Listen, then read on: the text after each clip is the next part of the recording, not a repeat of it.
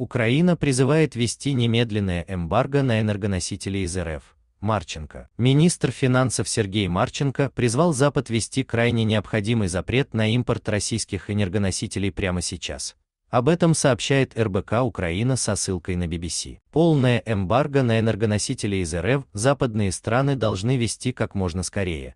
В интервью такое мнение высказал глава Минфина. Это очень важно и очень необходимо сделать прямо сейчас. Именно потому, что огромные цены на нефть и газ помогают России обеспечить профицит своего бюджета.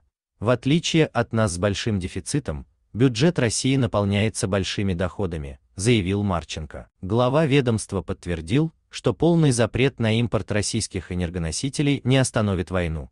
Однако Россия должна нести серьезные издержки из-за развязывания агрессии. Кроме того, этот фактор может иметь серьезное значение при длительном конфликте. Напомним, что глава МИД Кулеба призвал после одобрения нефтяного эмбарго приступить к запрету импорта газа из РФ. Срочные и важные сообщения о войне России против Украины читайте на канале РБК Украина в Telegram.